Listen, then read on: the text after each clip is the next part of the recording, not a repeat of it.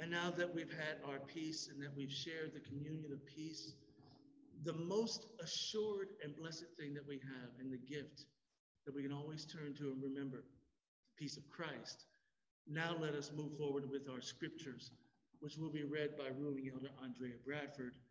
And they are printed in your bulletin, as well as she will let you know exactly what they are, because I'm not going to share the screen at this point in time. So ruling elder Andrea Bradford. Thank you. Thank you. I always enjoy this time because it's a time of hearing the reassurance that we get in the Word, the preaching of the Word, the hearing of the Word from the Bible. And we lead ourselves into this prayer and reflection with our prayer of illumination. It says, "May these words of wisdom we are about to hear rest in our hearts and be understood in our spirits." Amen. Amen. And our first reading is from 2 Samuel. 2 Samuel, the 6th chapter, verses 1 through 22. 2 Samuel 6, 1 through 22. David again gathered all the chosen men of Israel, 30,000. David and all the people with him set out and went from Baal, Judah, to bring up from there the ark of God, which is called by the name of the Lord of hosts, who is enthroned on the cherubim. They carried the ark of God on a new cart and brought it out of the house of Abinadab, which was on the hill. Uzzah and Ahio, the sons of Abinadab, were driving the new cart with the ark of God, and Ahio went in front of the ark. David and all the house of Israel were dancing before the Lord with all their might, with songs and lyres and harps and tambourines and castanets and cymbals. When they came to the threshing floor of Nacon, Uzzah reached out his hand to the ark of God and took hold of it, for the oxen shook it. The anger of the Lord was kindled against Uzzah, and God struck him there because he reached out his hand to the ark, and he died there beside the ark of God. David was angry because the Lord had burst forth with an outburst upon Uzzah, so that place is called Perez Uzzah to this day. David was afraid of the Lord that day. He said, "How can the ark of the Lord come into my care?" So David was unwilling to take the ark of the Lord into his care in the city of David. Instead, David took it to the house of Obed-Edom, the Gittite. The ark of the Lord remained in the house of Obed-Edom, the Gittite, 3 months, and the Lord blessed Obed-Edom and all his household. It was told King David, "The Lord has blessed the household of Obed-Edom and all that belongs to him because of the ark of God." So David went and brought up the ark of God from the house of Obed-Edom to the city of David with rejoicing. And when those who bore the ark of the Lord had gone 6 paces, he sacrificed an ox and a fatling. David danced before the Lord with all his might. David was girded with a linen ephod. So David and all the house of Israel brought up the ark of the Lord with shouting and with the sound of the trumpet. As the ark of the Lord came into the city of David, Michal, daughter of Saul, looked out of the window and saw David leaping and dancing before the Lord, and she despised him in her heart. They brought in the ark of the Lord and set it in its place inside the tent that David had pitched for it. And David offered burnt offerings and offerings of well-being before the Lord. When David had finished offering the burnt offerings and the offerings of well-being, he blessed the people in the name of the Lord of hosts and distributed food among all the people, the whole multitude of Israel, both men and women, to each a cake of bread, a portion of meat, and a cake of raisins. Then all the people went back to their homes. David returned to bless his household. But Michal, the daughter of Saul, came out to meet David and said, "How the king of Israel honored himself today, uncovering himself today before the eyes of his servants' maids, as any vulgar fellow might shamelessly uncover himself." David said to Michal, "It was before the Lord who chose me in place of your father and all his household to appoint me as prince over Israel, the people of the Lord, that I have danced before the Lord. I will make myself yet more contemptible than this, and I will be abased in my own eyes.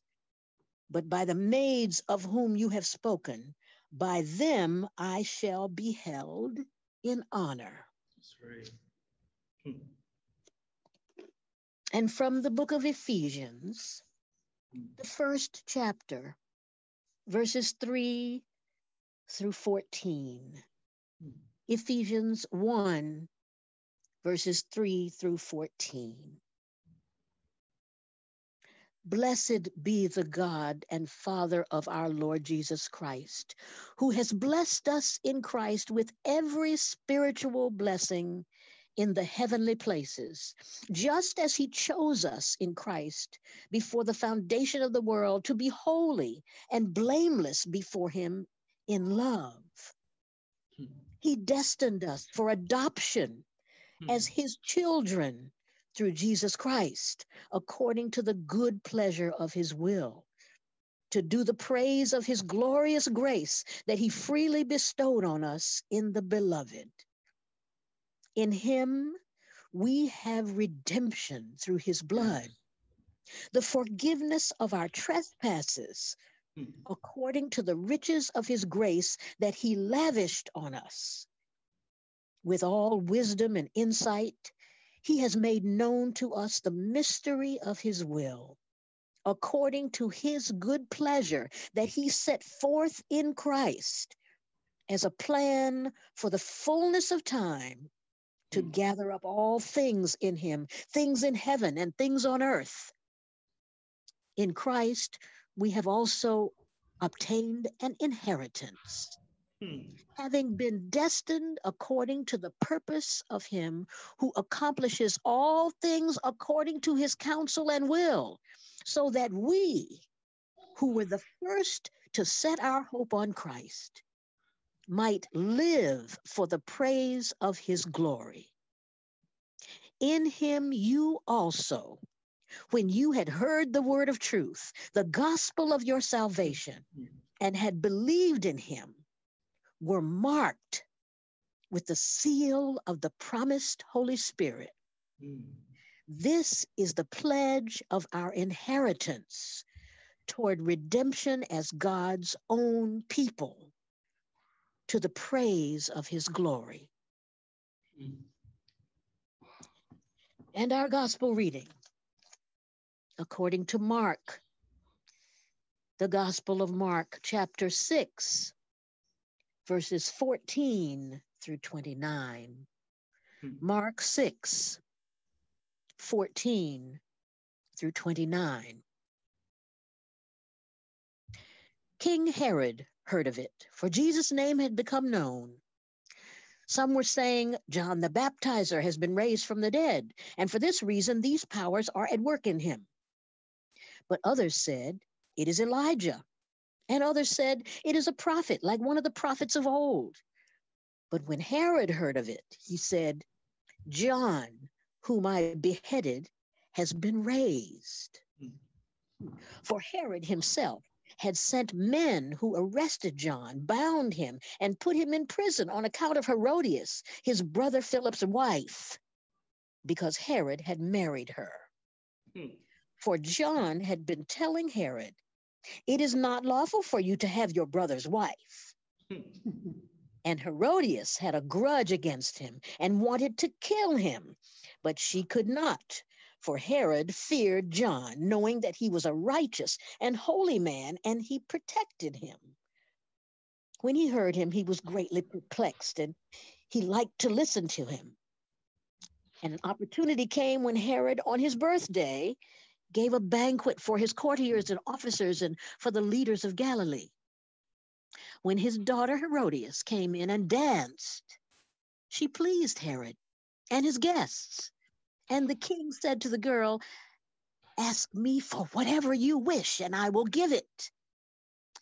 And he solemnly swore to her, "Whatever you ask me, I will give you, even half of my kingdom." She went out and said to her mother, "What should I ask for?" She replied, "The head of John the Baptizer." Immediately she rushed back to the king and requested, "I want you to give me at once the head of John the Baptist on a platter." The king was deeply grieved, yet out of regard for his oaths and for his guests, he did not want to refuse her. Immediately the king sent a soldier of the guard with orders to bring John's head. He went and beheaded him in the prison, brought his head on a platter, and gave it to the girl. Then the girl gave it to her mother. When his disciples heard about it, they came and took his body and laid it in a tomb. This is the word of God for the people of God. Thanks be to God. Well, thank you, Ruling Elder Andrea Bradford. That was a lot of scripture with a lot of juicy details in it. Yeah. And you read that so beautifully, so I thank you for that as well. And right now, what I want to do is I want to pull in any of the young people that are online with us today. I know we have some of our young people who are down south for a wedding today, or who were in a wedding yesterday, and that they'll be driving back later today. But I want to share what I did with them over the week, which is very briefly something that I think you might sort of be interested in. As you know, this week we've been talking about, as you've heard, we've heard about these people dancing. We've heard about David dancing. We've heard about Herodias dancing, who is actually Salome, who we know as Salome, the one who danced in front of King Herod. But it made me think about music and about dancing and about praising God and using the cymbal and the tender and the timbrel and all that other stuff that is mentioned in the Bible every time we think about praising God and thinking about music. So I asked the young people on Facebook, on our Facebook page for St. James, and on my own personal Facebook page, I asked them this question: how does really good music make you feel? How does really good music make you feel? And I know that if Ammon had more and more words to say to us, that he would be able to explain, because his mother plays the trumpet so beautifully, and he's been on her hip going to different gigs back and forth ever since he was in the womb. But how does really good music make you feel? And here are some of the responses. I won't give the names because we are live on Facebook, and I want to protect the anonymity of our young people as well. But some people said, while I'm listening to music, it's like you're in your own little space, bubble or world, making you ignore whatever is outside of your bubble. Another person said, really good music makes me feel validated. I believe good music is connected to the inner emotions that you are feeling that you can't explain or express. Good music makes me feel less alone in my emotions. When I listen to music, it makes me feel happy, jumpy, and makes me want to walk around. You know what David was doing when he was dancing? And another person that I'll share with you said, music and dancing is a connection to community and spirit. Sharing the dance floor is a form of worship. And that's from a group called the Holy Spirit Dance Club. A friend of mine is in. But what I wanted to share with you about this whole idea is this whole thing about music. I may have shared this with you in a sermon before, but I want to refocus it in. There was this wonderful, wonderful panel of musicians from around the world, Tibetan monks who had those really long horns. And someone said something that really resonated in my heart.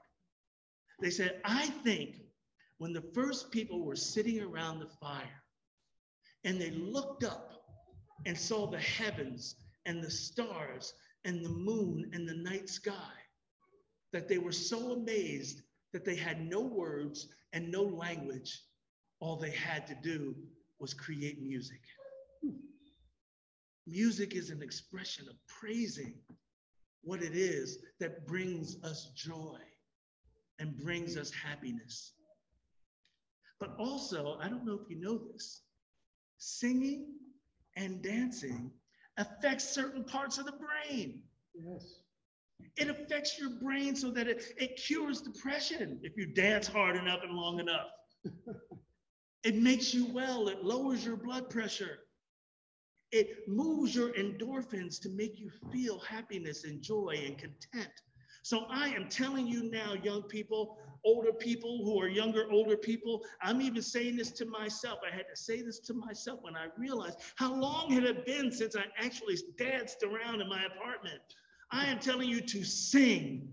I'm telling you to dance because it's good for you. Yes. Sing, dance because it's good for you. You don't have to have what they call rhythm. You don't have to know the latest TikTok dances that you're copying from somebody else. You don't have to know all of that. All you have to do is let the music wash over you and let it make you feel. And sooner or later, you'll start moving. If you start moving long enough, you'll start moving even more. And when you move even more, you find that your feet start moving. And then your whole body starts moving. And then all of a sudden you realize that you're dancing. God loves a good dance. Yes. Amen.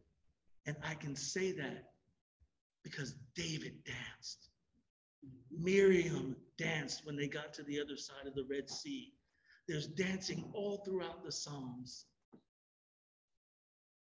When you find an opportunity, dance. We don't dance enough in our world. We don't let ourselves have that kind of joy enough. But I'm telling you now, God gives you permission to have joy. So sing. So dance. It's good for you. Most gracious God, we thank you for even the idea of chair dancing if we can't get up and move. We thank you for the idea of knowing that there were times when we just had to sway because you've been so good to us. There are times when we dance and move just because we think about how good you are to our lives. Your goodness is our music, oh God. So may we never be ashamed of the dance. May we never be ashamed of our song. And may we always reach out to you for a new song and a new dance. And maybe, just maybe when we find our new song and our new dance, maybe we'll be the new viral TikTok sensation.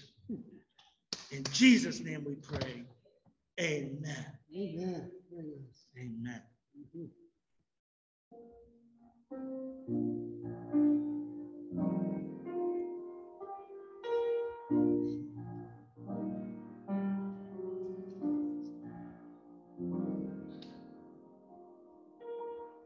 You may build great cathedrals, big and small. You can build skyscrapers, grand and tall. You may conquer all the failures of your past, but only what you do for Christ will last. Remember what you do for Christ will last. Remember only what you do for Christ will last. Only what you do for him will be counted in the end. Only what you do for Christ will last. You may seek earthly power and even fame, and the world might be impressed by your great name. Soon the glories of this life will be past, but only what you do for Christ will last. Remember only what you do for Christ will last. Remember only what you do for Christ will last. Only what you do for him will be counted in the end. Only what you do for Christ will last. Though your songs and praise are heard and praised by man, they've no meaning unless you've been born again. Sinner, heed these words. Don't let this harvest pass. For only what you do for Christ will last. Remember only what you do for Christ will last. Remember only what you do for Christ will last.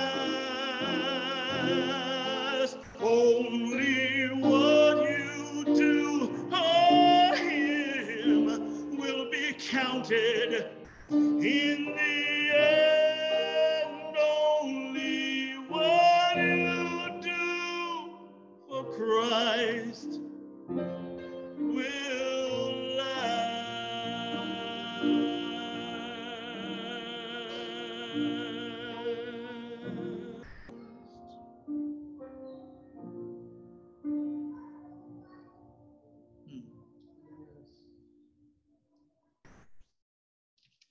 I chose that song because it really fits with what made me think about how I titled this sermon today.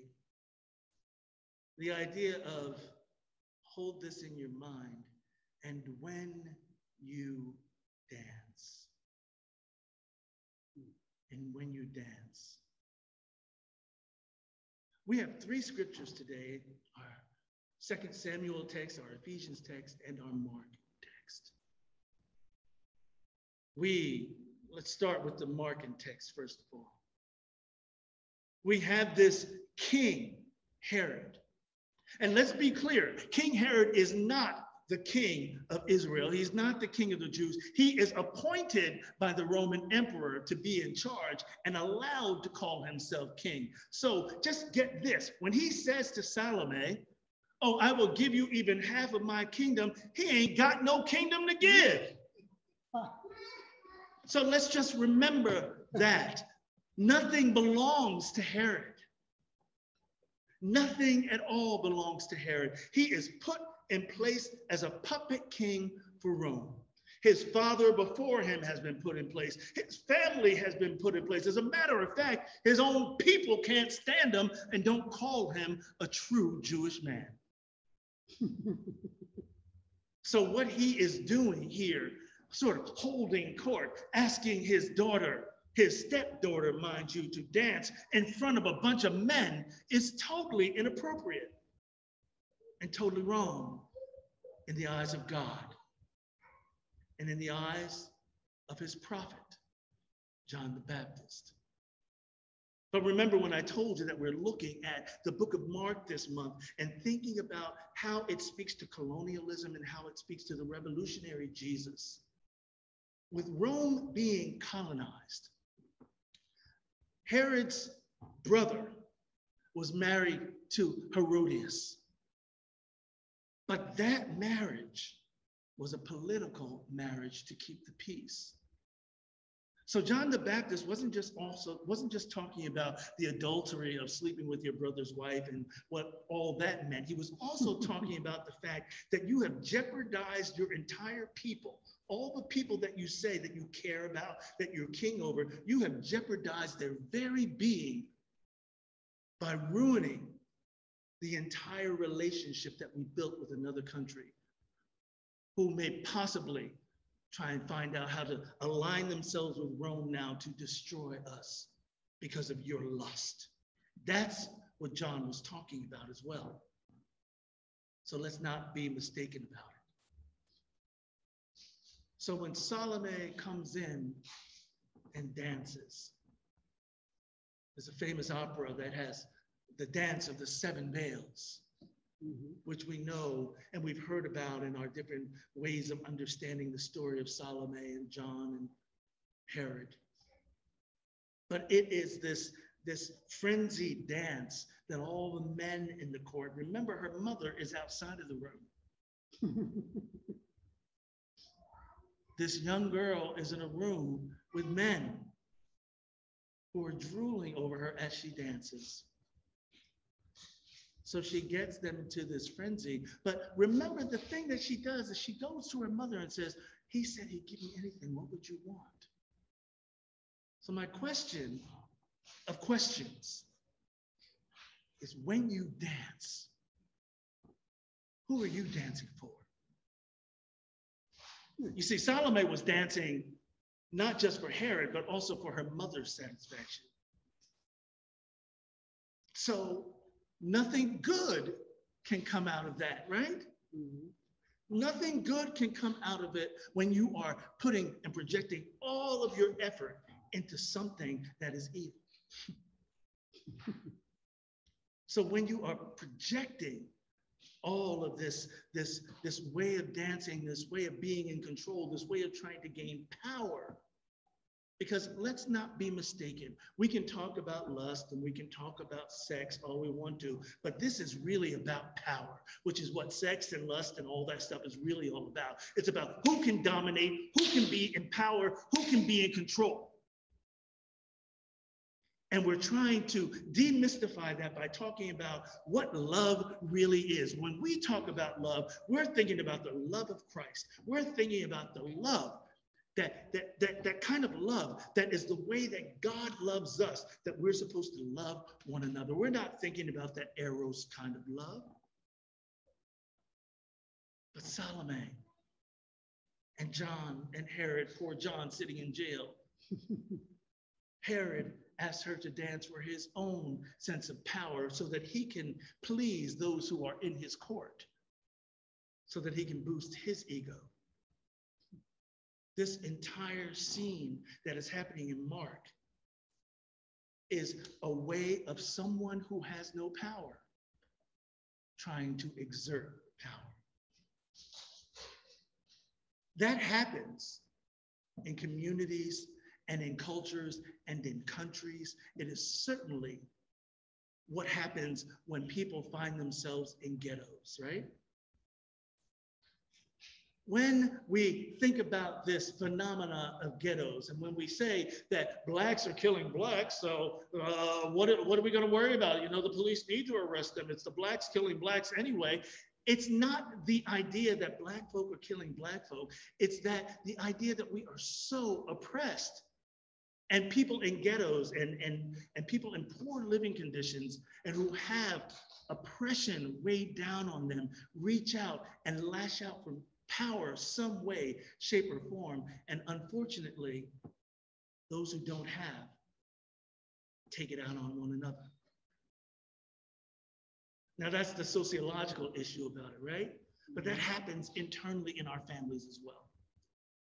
We hurt the people we love the most because we don't have the power to affect change on the outside of ourselves. So it's much easier. It's much easier to think that we can hurt the people we care about because they're going to forgive us. But we are called to something more. We're called to something larger. We aren't called to think about the self-interest of what my mom wants from King Herod. We're not that self-interested to think about, I want John the Baptist's head. What can I get from this situation? What can I get from this dance? If I dance for Herod, when I dance and I'm dancing for Herod, what can I get out of it? That's not what we're called to do. And it's not who we're called to be. So who are we called to be? And how are we called to dance? Well, let's go back to 2 Samuel. David dancing wildly and uncontrollably as the ark is being led to Jerusalem. David, who has unified the northern and the southern kingdom of Israel, unified the 12 tribes again, that's done well in the eyes of God, is bringing the very presence of God. We like to think that it's just the 10 commandments that are in the ark of the covenant. But wherever the ark resides, this is the belief that the presence of God is there. And David is bringing God back to the center of God's own people. That's why he's dancing. He is dancing out of this joy that God is back. Our God is home. And Michal chastises him for the way that he's dancing. Many people think that it's because he wasn't wearing many clothes, but that's not really the issue. The issue is that he is declaring himself king and declaring himself priest. He does a sacrifice and he's making himself go into the household of Saul, of the king, who is now dead. And in this declaration and celebrating his kingship, he is like a commoner dancing in a club. And Michal is saying, how dare you? How dare you disrespect the role of being the king of Israel? But the beauty about it all is David basically says, I wasn't dancing for you. I wasn't dancing for the maidens. I wasn't dancing for the priests. I wasn't dancing for anybody who was carrying the ark. I was dancing for God. So when you dance, dance for God.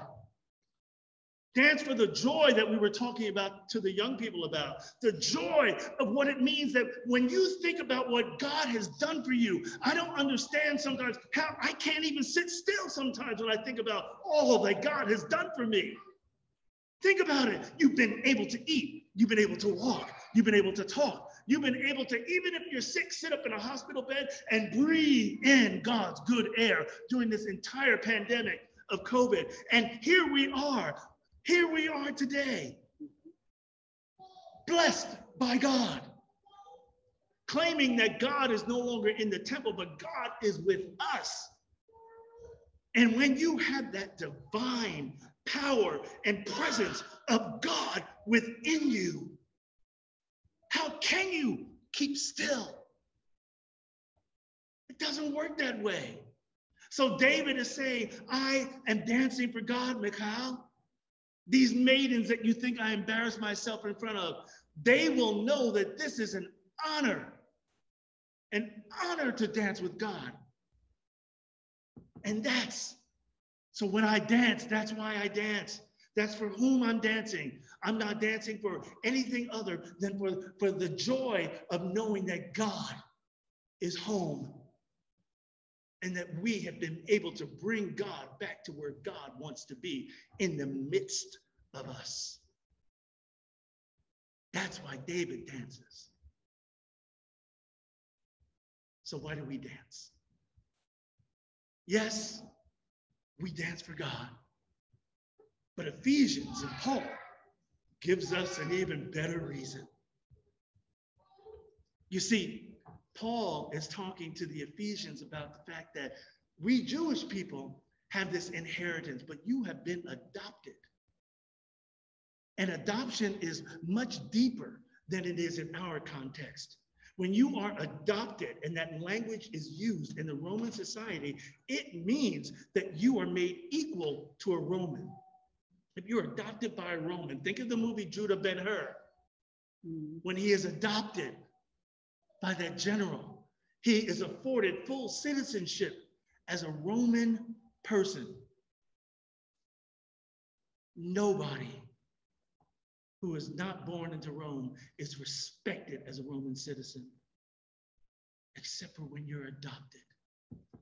So Paul takes this language that Rome is so proud of, and he says, look, it's not about being a Roman citizen. You have been adopted through Christ by God. You have been brought in as an equal heir to God's grace and God's mercy. That's what we celebrate today.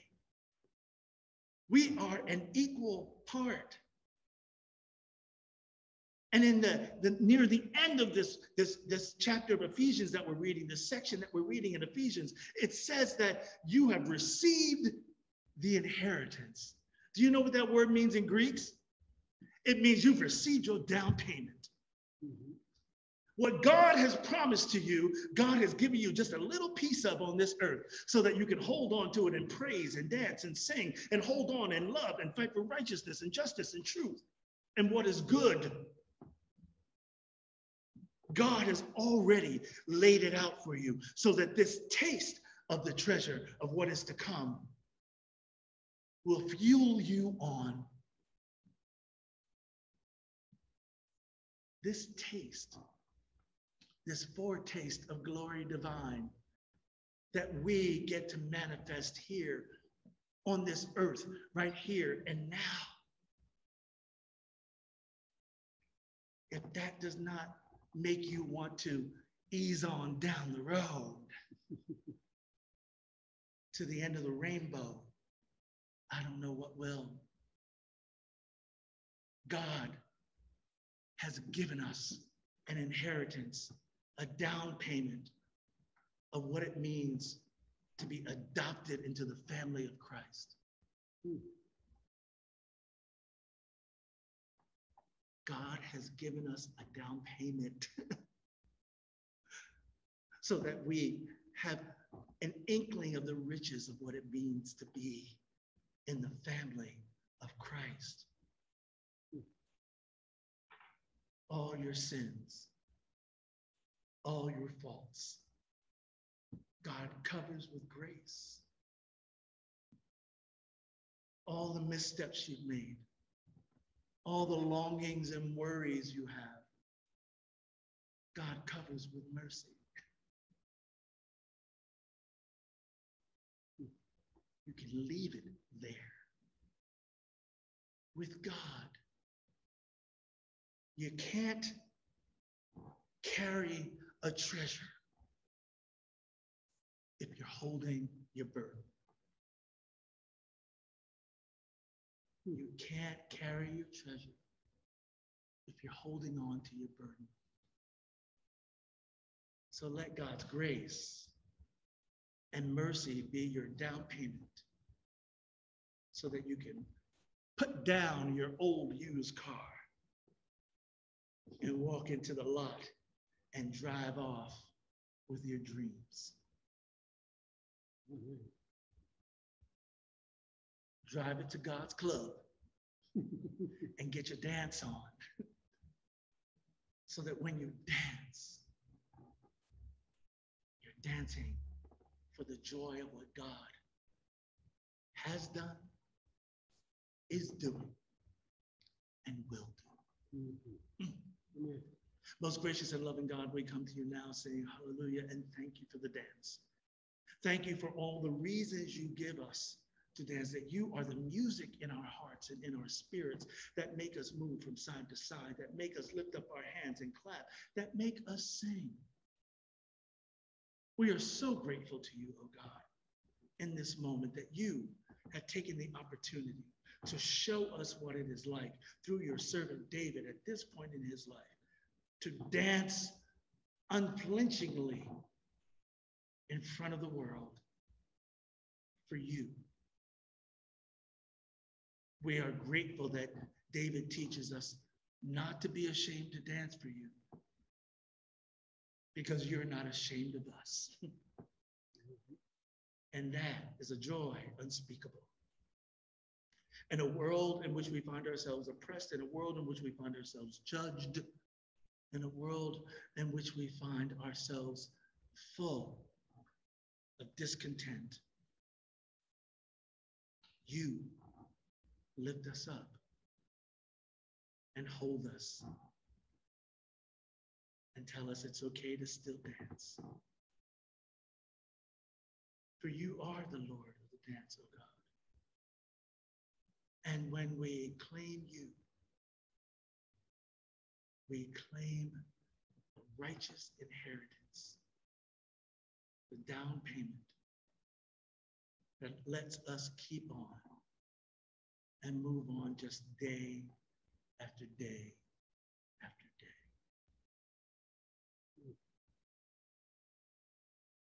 Thank you. In Jesus' name we pray. Amen. Our congregational hymn can be found at number 302 in your blue hymnals. It's called I Danced in the Morning. We're going to do verse 1, then the chorus, and then we're going to do verses 2, 4, 2, 3, and 4 chorus, and then 5 in chorus. But you'll follow along.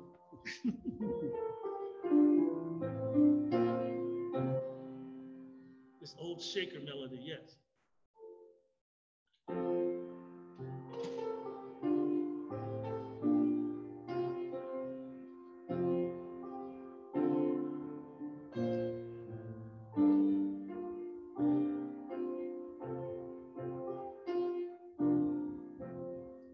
I danced in the morning when the world was begun. I danced in the moon and the stars and the sun. I came down from heaven and I danced on the earth. At Bethlehem I had my birth. Dance then wherever you may be. I am the Lord of the dance, said he, and I'll lead you on wherever you may be, and I'll lead you all in the dance, said he. I danced for the scribe and the Pharisee, but they would not dance and they would not follow me. So I danced for the fishermen, for James and John. And they came with me and the dance went on. I danced on the Sabbath and I cured the lame. The holy people said it was a shame. They whipped and they stripped and they hung me on high, and they left me there on a cross to die. I danced on a Friday when the sky turned black. It's hard to dance with the devil on your back. They buried my body and they thought I'd gone, but I am the dance and I still go on. So dance then wherever you may be, 'cause I am the Lord of the dance, said he, and I'll lead you all wherever you may be, and I'll lead you on in the dance, said he. Well, they cut me down and I leapt up high. I am the light that will never, never die. I'll live in you and you'll live in me, for I am the Lord of the dance, said he. So dance then wherever you may be, for I am the Lord of the dance, said he, and I'll lead you on wherever you may be, and I'll lead you all in the dance, said he.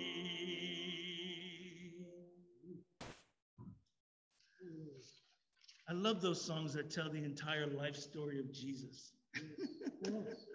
Just like Amen. We were talking about that earlier.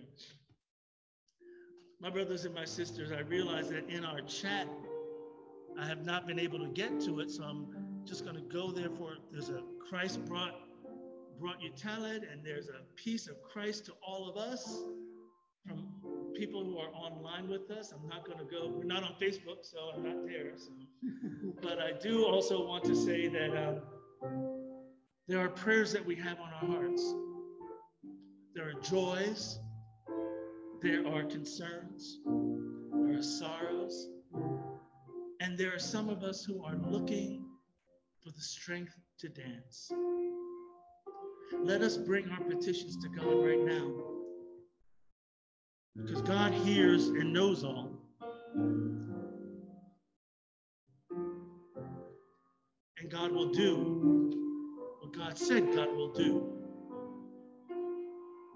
which is abide by the plans that God has laid for us, despite what it is we think we might need. So let us pray to that grace and mercy now.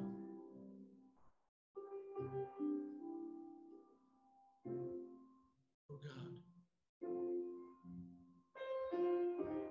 we've been lifting up the ideal of wanting to dance, praise you, and sing. But first, let us say thank you.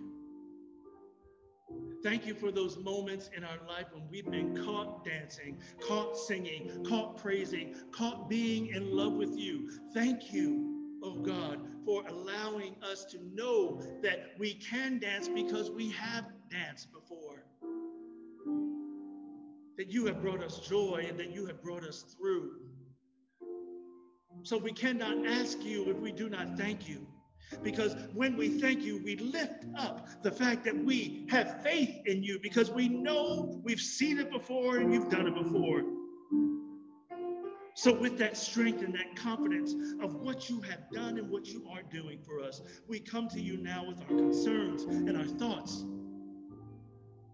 asking, oh God, that as we come out of this pandemic and as we sort of work our way to try and get things back to some semblance of how things need to be, not to get them back, but to be new in you. We ask that all of those who are looking for jobs right now, as unemployment runs out, as people are striving to figure out, can they be trusted in a work capacity? Let them find work, oh God. Let them find the opportunity to make a life for themselves so that they can say, I am God's, and God is proud of me, and I'm proud of God, and God and I are going to make this life work together, because there are those who have been without, oh God. And you know who they are, you know where they are. So we ask that you would support them. And that if we in any way, shape, or form have any ideas about how we may help, that you will let us come together and lift up those in our community that need help being lifted up. We also know, oh God, that as much as many of our cities and organizations are opening up, that there is still a segment in our country that is suffering. People are dying. People are getting sick as we speak. We ask your mercy and your grace. We ask that you will allow your people to discern how to take care of themselves, what is best for their health, what is best for their families, what is best for their communities. And gracious God, we know that there are those who are striving to be different in this world, who have been called here for new life and new opportunity. May we celebrate that, celebrate them, hold them in our community so that they know that they are not alone, just as Shiloh Presbyterian Church did 200 years ago with those runaway slaves who came up here and needed community and needed family. May we still be that haven. May we still be that place to go, because we are your people. We are the sheep of your pasture. And there's always room in your pasture for more, oh God. So we thank you for that. God, our young people are about to venture off into the rest of this summer. We ask that you will give them peace and rest, that you will let them enjoy good music and good dance, be in touch with their emotions and their sense of self as they grow, so that when they get to school in the fall, they will know that you have been working with them all summer and building up their minds and their capacity to take on new learning. May we lift up and learn from our beautiful friend, Zayla Avant-Garde, as she celebrates winning the spelling bee, oh God. May we lift that up as an example of what we can do, not of what our children cannot do, but of what we all can aspire to. We may not all be spelling bee champions, but there is greatness in all of us. And may her win, may that ring in our hearts, so that we can find the greatness that we have in ourselves. Your smile, oh God, is so beautiful. So when you smile on us, we thank you, because it means that you are giving us your love and that you are always with us. We are never alone. We may feel alone sometimes. We may toss and turn at night. We may not know what is coming next in our lives. But we are grateful that we are with you. Give us the faith and the trust to know that you will work it out. That what we don't know is already done by you, for us. Hallelujah. Thank you, God. Thank you, God. Bless those who are sick and shut in. We ask that you touch Theo, Anthony's son, Theo Bernard, as he was hit by a car on July 4th, and he's okay and he's recuperating, but help him as he goes through this summer wearing a cast on his ankle. We know how uncomfortable that can be, and we thank you, oh God, that it wasn't as bad as it could have been. So we give you thanks, and we pray for him, that you will lay your hands on him. God, many of us are turning corners in our lives. We can't see what is around the bend. Just hold our hand and let us know that we're going in the right direction when the time comes. And as we venture into the rest of this summer, oh God, it is the fervent prayer from this community to all who are in the sound of my voice and all who are in the satellites of the people that are under the sound of my voice, that this summer, your people will find an opportunity to do some self-care, that they will take a vacation or sit and relax, that they will grill on a Wednesday night instead of a Saturday, that they will do something that will bring them joy and bring them some sense of peace, and knowing that you are calling for us to take care of ourselves, whether that be kayaking in the Hudson River, or whether that be mountain climbing here in New York State, or whether that be looking at the verdant hills and pastures of Alabama, oh God. May we take care of ourselves, because sometimes we get in your way of you trying to take care of us. So be with us as we move into the summer, and may this be a summer of self-care, so that we can be stronger to do your will and to do your way. In Jesus' name we pray. Amen. God has smiled on me. He's been good. He's been good. He's been good. Don't you know that God's been good? God's been good to me. Couldn't resist, Oscar. So now is that time of the day when I bend down and try my best to pull out these plates.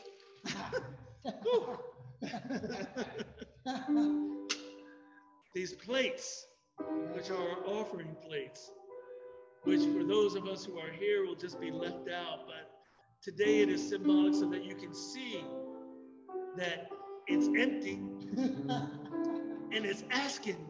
I hear it saying, can you dance a little bit inside me?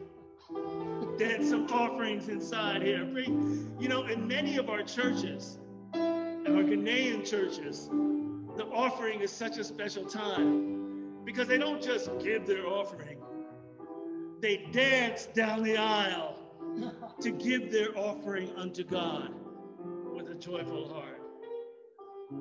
Today, may you think about how God has blessed you, and may you help us to do the ministry that we are doing. If you've been ministered to, let your ministry be represented in our offering so that you can minister to someone else.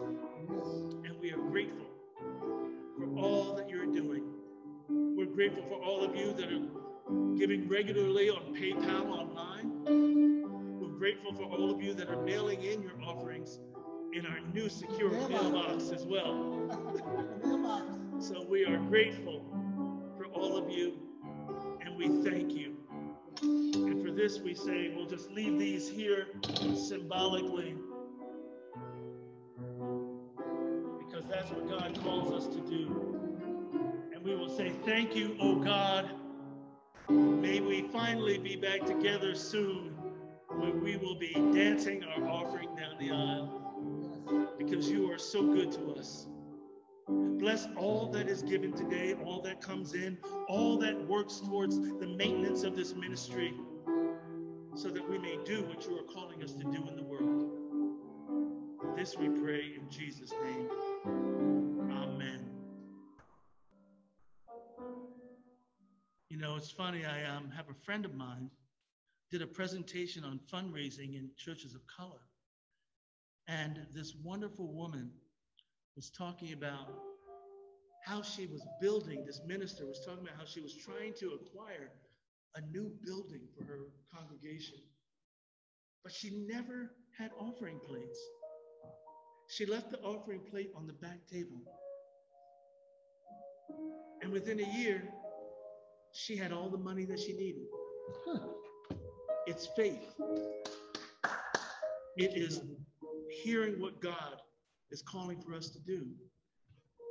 And so when she left that there in faith, she was amazed when she told the story that that's how they did their fundraising.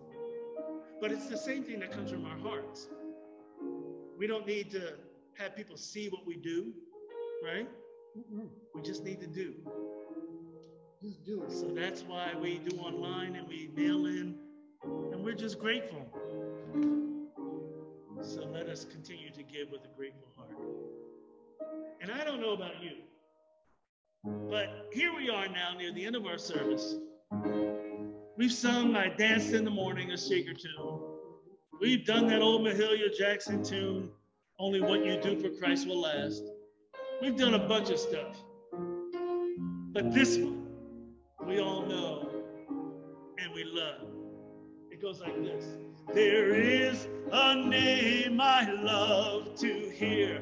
I love to sing its words. It sounds like music in my ear, the sweetest name on earth. We sing, oh, how I love Jesus, and oh, how I love Jesus, oh, how I love Jesus, because he first loved me. And it tells me of a Savior's love who died to set me free.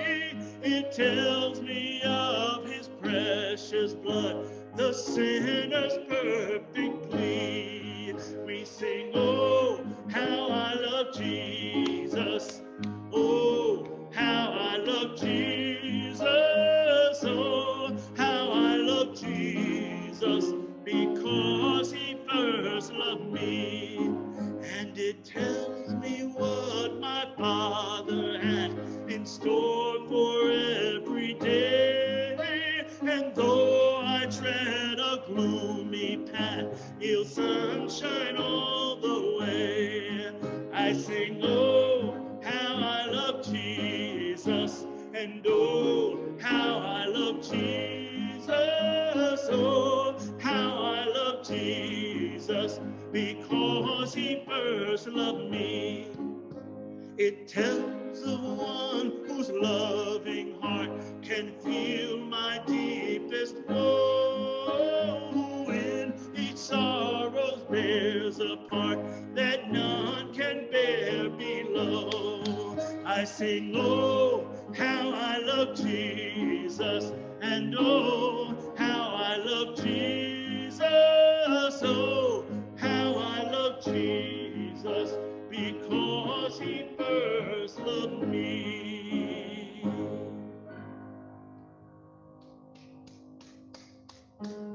So when you dance, don't worry about who's watching. Don't worry about who's listening. Know that when you dance, God smiles and says, thank you, because I am with you always, even until the end of the earth. And go out into this world and let somebody know that if you feel someone's making you dance for a reason that doesn't bring you joy, that they can turn around and dance for God. Oh,